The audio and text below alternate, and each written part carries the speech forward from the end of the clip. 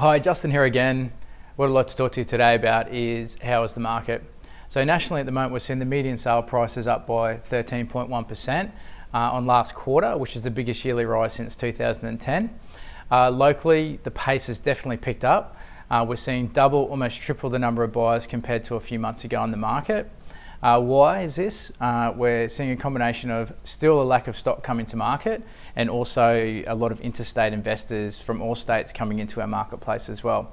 So what is this doing? It's driving prices. So locally in the last quarter we saw a 5.7% increase. The average price is now $456,000 in Brisbane.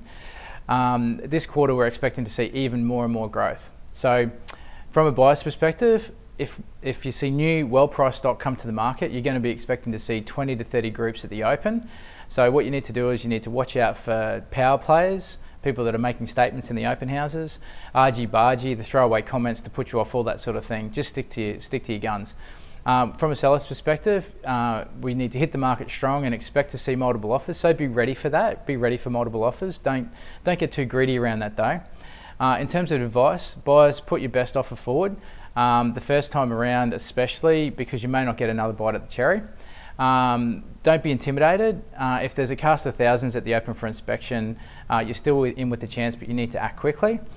From a selling perspective, don't be afraid to push the envelope on pricing, but you don't want to get too ahead of yourself or too greedy or disadvantage yourself in other ways. Remember, launch is key. So I hope this market update has helped, and I'll talk to you soon.